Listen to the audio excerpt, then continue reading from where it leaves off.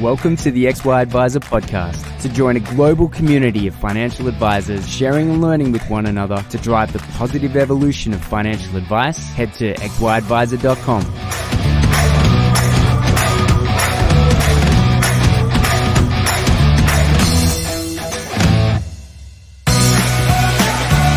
G'day, how's it going? What do you know? Strike a light. Clayton here with Brendan Moss from the States. Actually, whereabouts in the States are you right now? So I'm in Texas at the moment by way of California. Whoa, what do you prefer? You know, honestly, Texas, it's much more laid back, very chill. I know California gets that vibe, but California is very hustle and bustle. And Texas is just, it's more like the West, the pure West, as opposed to the West Coast. Yeah, okay, that makes sense. Because obviously, like from an Australian's point of view, both California and Texas have really strong identities. So I could imagine, enjoying both. Apparently, LA in itself has the population of all of Australia of around 20 million. So I could imagine if our entire continent, which is the size of the continental US, if our entire continent is fit into the size of one city, then I'm guessing there's a lot of hustle and bustle, and I'm guessing Texas is better. Whereabouts in Texas are you? So I'm in the Dallas-Fort Worth area. Yeah, wow. Which consequently we have direct flights into Sydney, which is nice. Yeah, man.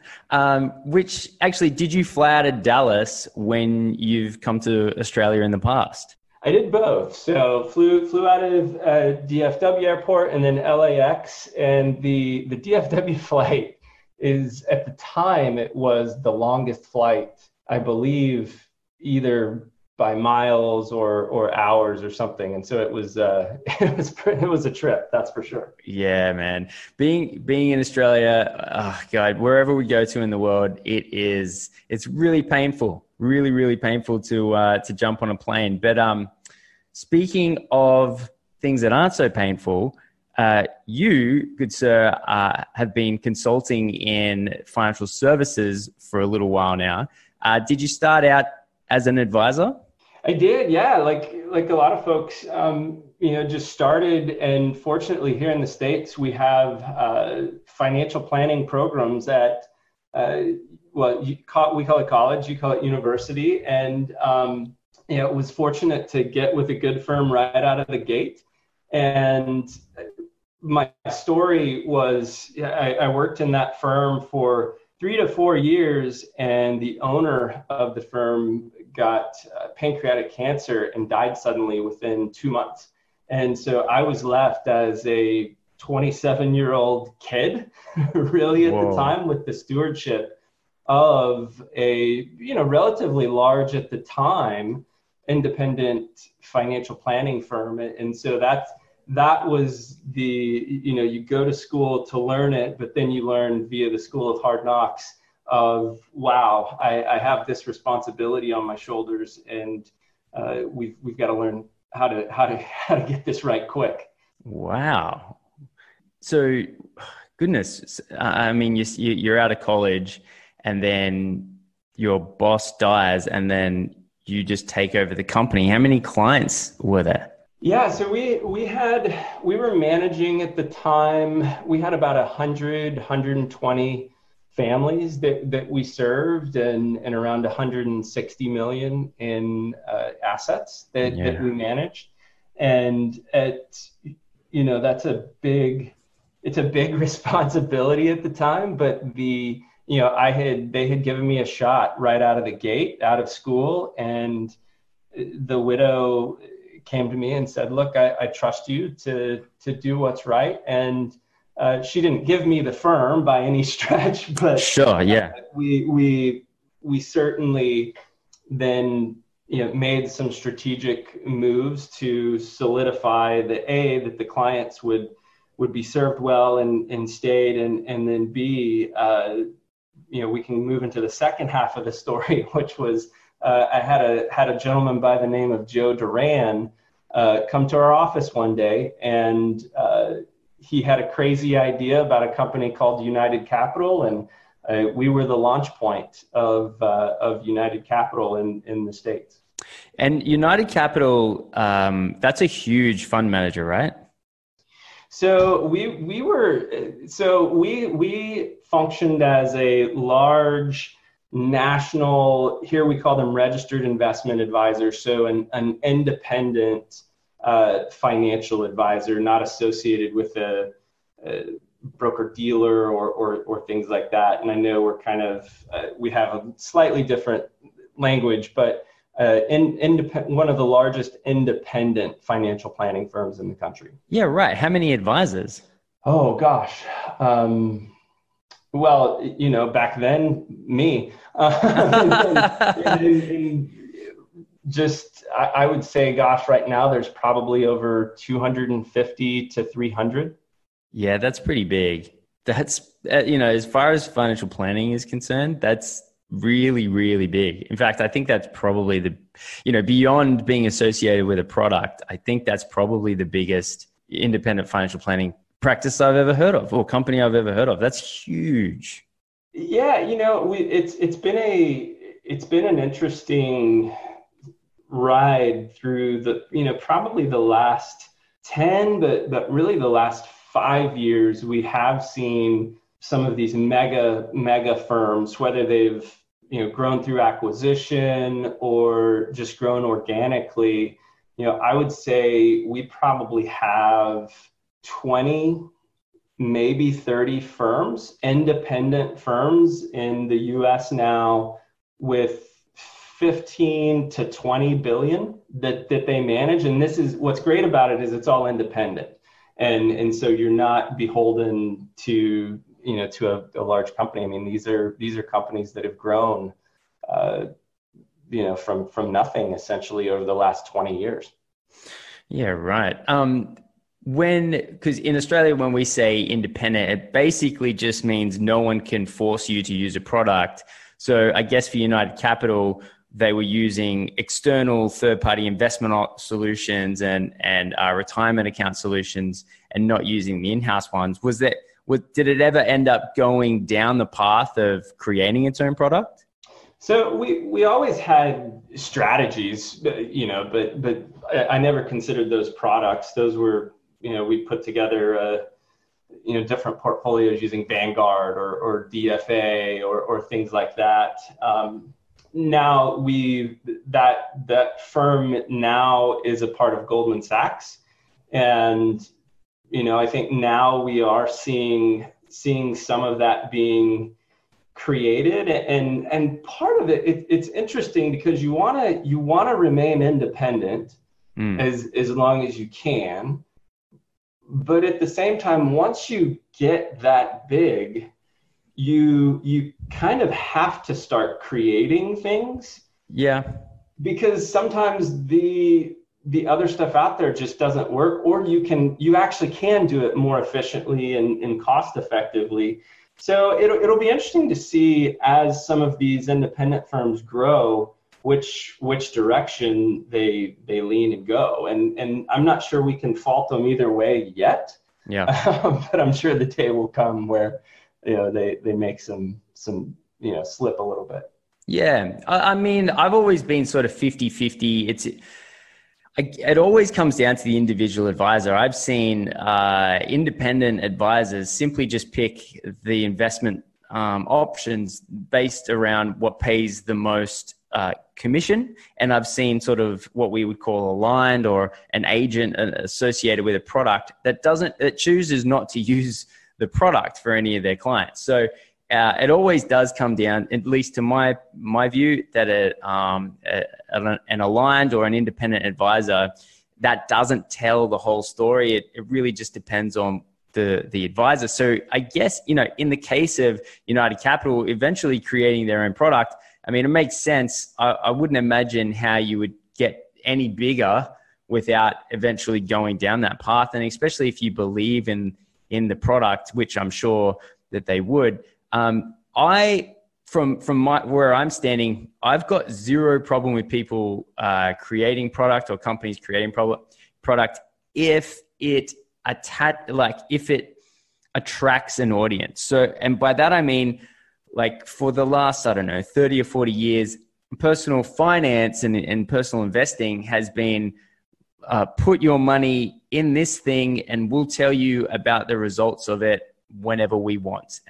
Back in the day, it was very rarely. As we went through time, with technology, now people have the chance to check it as often as possible. But realistically, there's only probably like this whole concept of engaging with your investments on a rational level, which, don't get me wrong, is a great thing, but only half the population engage with things on a rational level anyway. So this whole concept of, having more transparency and more reporting, and like, that's great for the people that like it, but there's a whole chunk of society that do not engage with investments with their mind. They engage in investments with, for lack of a better term, their heart and their emotions. And so I'm really interested in seeing in the future products that appeal, that are robust, that are well managed, that are low cost, that have great investment philosophies behind them. And yet none of that is spoken about, and it's only packaged in a way that emotionally connects with an audience, because that entire audience, which is half the population, have been essentially completely ignored over the last 30, 40 years. And so with United Capital creating product, that's awesome. I want to see other people out there creating products specifically for this ignored audience. Yeah, I totally agree. And we're seeing more, there's a lot of, that, like, as you said, technology is making more of this possible. And now you're seeing some of the product providers even come to the advice side of the table, where the Vanguards of the world are moving into financial planning. And I know sometimes that scares a lot of folks, but I view it as a good thing. Schwab doing, retainer-based financial planning is a good thing. We're getting access. That means the grassroots, where so much of what, us and the listeners have been doing, now we're seeing big companies recognizing, okay, this is a better way. We need to figure out how to do this. And look, the reality is we can't serve everyone out there. And if they can help, and if they can bring them to the table, that's a positive for sure. Yeah. I don't know what it's like in the States here. 2/3 of the retirement funds are managed by financial planners. So what's kind of interesting is you see this life cycle of a business where they say, they go straight to the consumer, cut out the middleman, reduce costs, and they'll attempt that message for, a couple of years maybe, until they run out of money. And then they go, oh, actually, financial planners, they're definitely the best. and we've seen, and this is startups, but we've seen huge pivots over the last couple of years, because at least here, it's almost impossible to launch a company without the help of financial planners, especially in an investment style product. With Vanguard, I've got so much respect for Vanguard from a marketing point of view. I think just coming up with, calling it passive when it was just a market weighted top 100 or top 200 and trade in and out. And then the size compared to the overall, market cap of the top 200 reflects in the portfolio.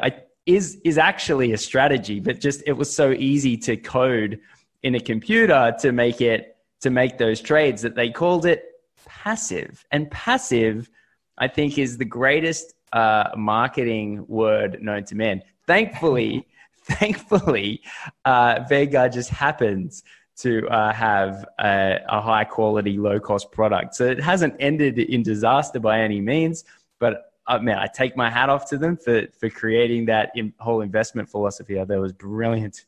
Yeah. Well, and you're right. I mean, it's all Vanguard is a product. It's just a product, right? Yeah. Now, so as someone who was financial planning, obviously took on a lot of responsibility early.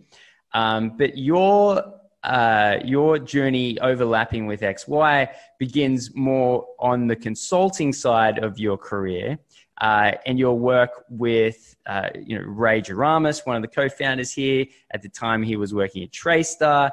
They do annual trips to the US, and you introduced, or your company introduced them to financial life management. Yeah, we did. And it was something that, we had worked on for a long time. And frankly, even though I'm not with United Capital any longer, it's just something that's spread. And that's, again, a great thing to spread, the blending of, not just your finances with your life, but how you make those decisions, the behaviors that are behind those decisions. And yeah, it was super cool to have the team from TraceStar, or a few of them anyway, come up and teach them. Really, they were at the leading edge of it, probably one of our fourth or fifth classes through when we started teaching advisors through it. And it was so cool to see that spread, because at that point it can spread locally and even nationally, but then when you start having folks from Australia, from Canada, from the UK starting to see and feel that message, it's a cool feeling for sure. But all it means is that message is really resonating, and that more than just financial planning, really integrating a holistic financial life management process to your practice, to your firm, is just the way to go. Yeah, I sort of built this independently by myself at my own version of it before I'd heard what you guys were doing. I have zero doubt that the one that you guys were working on as a team was substantially better. But that whole idea of, I end up writing a book called Fund Your Ideal Lifestyle. So this whole idea of money choices are life choices, and life choices are money choices. And I think the terms like financial life management are really, really cool and sort of hit where I see, certainly, I wouldn't even say the future of advice anymore. I'd say the current day, the more progressive style of advice has certainly been up and running now for a handful of years, and it's going remarkably well. Could you explain what your succinct understanding of financial life management is? Yeah, it's a great question, because it does tend to mean a lot of things to different people. It's like the traditional, what is wealth management? What is financial life management? It's truly taking I'm going to use the word holistic, and I hate the word holistic, but it's the word that probably makes the most sense. But it's a full life view of how and where does money intersect. I think Carl Richards, I'm sure many of your listeners know Carl Richards, the sketch guy from the New York Times and the Behavior Gap. It's his sketch of where money and life intersect. That's financial life management. I can't do it any better, so I'm going to give credit to Carl and just say that one sketch, it's where money in your life intersect, and it's finding the best way to make those decisions. It's telling the truth to your clients when they need to hear the truth, not just what they want to hear. It's helping them and guiding them to not tell them what to do, but give them the information to make the decisions on their own so that they own it and they feel good about it. And that's financial life management. It's the intersection of life and money. Yeah. When you come to, when you're sitting in front of a client and you're thinking, well, how do I get this person to make better life decisions? What is sort of a high level framework? Do you promote a high level framework to help people make better decisions? Because obviously, you can lead a horse to water, but you can't force it to drink. So oftentimes when I was advising, I would get someone to the point where they realized they needed to make a change. But it was sometimes difficult to sort of get them over the edge, so to speak. Do you work to a coaching framework, or like, do you have any sort of tips or tricks that you would use in a meeting to get people to turn that realization into action? So there's a couple of things that I would suggest. And the first is getting really good and comfortable with asking lots of questions, because it's too easy to ask a client a question, a client gives you an answer, and you're done with it. And there was a great study.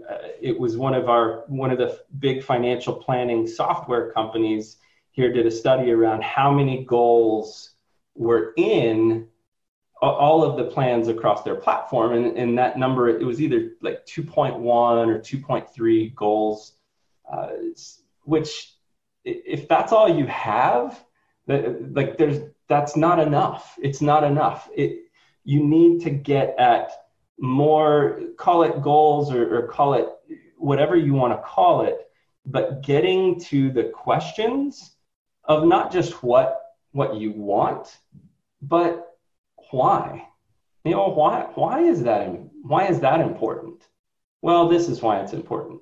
Well, drilling deeper into that and getting comfortable in those types of conversations is the best thing that you can do to get more out of the client, to get a deeper connection that's going to help them make a decision in the long run. Now, that also means that you have to do a better job of preparing those clients for when you're going to have that conversation. And that's a fallacy that I see a lot now in our consulting days with Herbers and Company, is we don't give clients the proper expectations. And they may come to a meeting and they may sit down and, oh my gosh, we're asking them to, get financially naked. You hear that term sometimes, and people are ready if they're prepared. And so sometimes you just have to take a little more. That's why content is such a big part of the preparation of a meeting. Is the content, what you're putting out there going to help that conversation when somebody gets to your door, when somebody gets to sitting across the table from you, or hopefully side by side you. And that, just asking those questions is going to be a big part of that. The second piece is then having tools that you can use to reinforce that. And what I mean by those tools might be not tools around, not a Monte Carlo simulation, not a retirement projection, nothing like that. More of a check-in, more of a checklist of, hey, your goal was we wanted to send the kids to school and pay for the kids' school. How do you feel you're tracking towards that? I can show you with data. Yeah, it looks good with data, but how do you feel? And so those kinds of things help make a deeper connection. And if they don't feel like they're making progress, or if they do feel like they're making progress, we know we're either on the right path or we're not. Yeah, that's a really good question. So in terms of how I think you get better at being an advisor is learning those, having a whole toolkit of questions. And that is a really, really good question. So I can, how do you feel we're tracking to your goal? Because I can show you the data right here, but that's a really, really, really good question, which is a whole other piece about financial planning, because, I came to it via accounting, and you think as you're getting into advice, financial planning, you think it's going to be spreadsheets and financial statements, and it ends up being you're getting, as you just used the term, financially naked. You're there's this whole super vulnerable side of advice that's really hard to communicate, like even to advisors. And when people walk into this industry, you talk about preparing someone. It's very difficult to even prepare people that are walking in to becoming an advisor of what it means to be an advisor. And it takes a long time. And it's unfortunate that it takes a long time, but it kind of does, where you sort of learn things from people around you. Because I still remember my first ever meetings as a financial planner, and I was like absolutely terrified because I knew I was meant to do something. I wasn't quite sure, but then over the years, you sort of pick up these good questions. And yeah, like that's a really good question. In terms of Herbers now, so certainly I've never personally heard of it, but you were saying before we got on that you've actually had a bit of traffic from Oz. So I'm kind of interested. What is it that you're doing over there that's getting the attention of Australian advisors? Yeah, that's a good question. I'm not sure, but so Angie Herbers, the founder of our company, it's an interesting story. So we actually met at university. She went to a rival school of mine, and we were in, this is crazy. There are financial planning competitions in college, and so long story short, she beats her school beats our school, and we kind of become very friendly rivals, and have been for the last 20 years or so.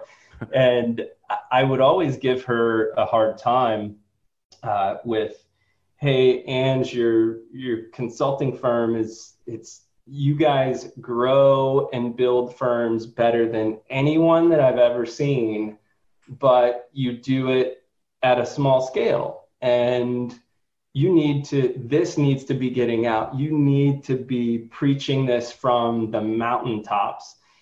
And I had left United Capital. I was currently with XY Financial Planning, the US XY. Woo. And she, I got a call from her, and she said, hey, you know how you've been ragging on me about getting bigger? I said, yeah. And she's like, how would you like to come help do that? And so over the last year or so, we've been working on getting that content and message out. We do get featured in a couple of the national magazines here that get syndicated globally. She speaks, at national events here in the States. And so, and two, I know, look, there's always a pretty good contingent of Aussies at whether it's FPA or NAPFA, some other big conferences. You guys travel well, I'll say that. Yeah, it's a necessity. We're born with a passport. That's true. Oh, man. So, what would you say if you could give one tip on how to be a better advisor, and whatever that means to you? What would you like to see advisors doing more of? Oh, you got me there. Just one thing. Look, so I'll take maybe a different angle, and coming from the consulting side of advisors are really great and really passionate and want to help people. And that's what's beautiful about our profession. The thing that gets people tripped up is, as good as an advisor is at advising, a lot of advisors aren't great at managing and running a business. And for us to make the greatest impact, we have to not only do well with advising our clients, but we also have to do well at managing and running our businesses. And so that's one of the biggest trip ups that I see with firms, particularly young firms. And whether young in, hey, I just left a bigger firm and I'm starting my own firm, whether young in, hey, I'm just out of school or I'm getting ready to do this. we want to help so bad that we become a little bit altruistic sometimes. And that's not a bad thing, but running and managing the business is part of the gig if you're going to do big things, which I think a lot of us want to do. And so that would be my advice is yes, get good at the advisor part, but also get good at managing and running a business. You mentioned altruistic, and that is something that I think a lot of advisors would resonate with. I was speaking with an advisor the other day, and they were helping an individual get out of serious debt. So I don't know the exact figures, but it was substantial. And they found this method of helping their client, and the fee was, I think, about $10,000. It's kind of difficult to explain without going into it, but it was a novel way to solve debt problems, that's for sure. But anyway, this advisor knew that the client didn't have $10,000, and so looked at me genuinely and said, so I'm thinking about paying this for the client just because I know it's going to work. And it has something to do with, there's people out there that are really good at negotiating down debt. So you pay these people and they'll call all the people that are owed debts, and they can reduce it dramatically as long as it's paid out sort of immediately. But this client was going to get out of debt, including the fee to the person who was doing the negotiation, and to pay out the debts, it was going to cost $10,000. And this advisor looks at me and goes, I think I'm just going to pay it because I know that this client can't get the money, but then they'll be completely out of debt. And I was blown away. First and foremost, I'm thinking there's so few professions that attract people with such a big heart. Like, it's not a hugely common thing to have a professional who's providing a service to a client to offer to pay $10,000. But we kind of spoke about it, and I was like, look, if you do this, this, and this, you might actually be able to, get a payment plan, with the person who's done the work. And that's going to solve at least half the problem. And then, especially if you're referring more work to the same person, they might be able to work with you, and you might be able to guarantee it without paying it. And so we kind of discussed a bunch of different options. I'm not sure if they ended up actually paying it, but it's a weird thing in financial advice where, even though we deal with money 24/7, advisors tend to get occasionally a little bit too emotionally attached. And that might be just simply because the job on the day-to-day basis is to get so vulnerable with your clients so that they end up with a better job, that you end up giving a piece of yourself as well. Yeah, you absolutely do. And you never want to lose that, right? You never want to lose that. But at the same time, in order for us to help and to have the impact that I know so many of us want to have, we have to stay in business,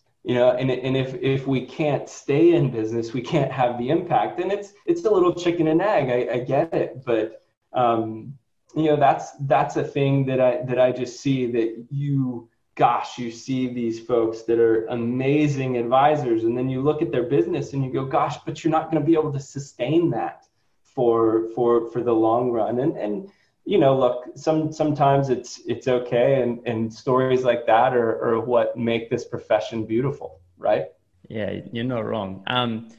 So Brendan, thank you so much for coming on. For all the people, and the advisors that are out there listening, obviously you're on the XWire platform. I'm sure that they can reach out directly via there, but if they wanted to find you elsewhere out onto the interwebs, how do they find out more about what you're doing, what Herbers is doing, and how do they get in contact with you? Yeah, for sure. So we're Herbers and Company. So if you Google Herbers and Company, Angie Herbers, it's herbersco.com. And that's where we are. We've got lots of good content out at Herbers Co. I think we're just on Twitter. We don't have Instagram or anything.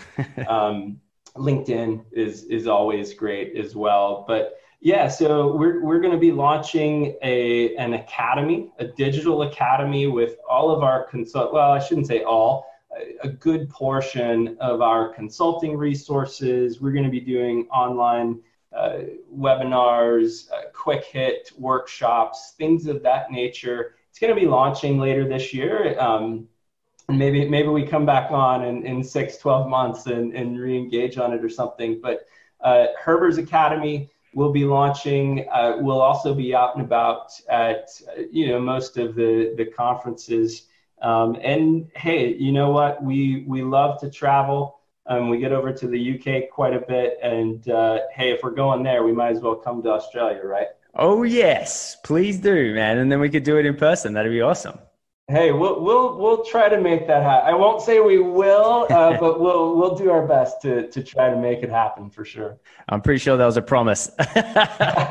Mate, thank you so much for coming on. I really appreciate it. It was great to sort of connect and meet. As I've been doing actually over the last couple of weeks, just as XY has been going a little bit international. One of the things that we never anticipated was, I think many years ago, we sort of registered the name XY Advisor, and then XY Planning Network sort of started almost at the exact same time, but those guys were really well organized and have really shot and done amazing stuff. So now if we're sort of, slowly but surely, going into the States and the UK and everywhere like that, I'm guessing we're eventually going to have a chat with these guys and be like, I mean, do you get X and we get Y, or like, how are we going to split this up?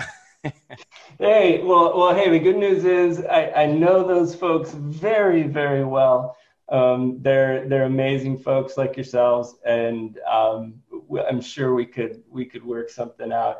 But the challenge is, so now we would always have the conversation of, okay, it's X, Y, but now Y is getting older. So do we add? What do we do? How do we get the next crowd in? Yeah, absolutely. It's all good fun challenges to have for sure. Awesome, man. All right. Well, thank you very much again. And hopefully get to meet in person sometime. Yeah. Hey, love what you guys are doing, and keep it up, man. Thank you. Appreciate it. Cheers, mate. All right, take care.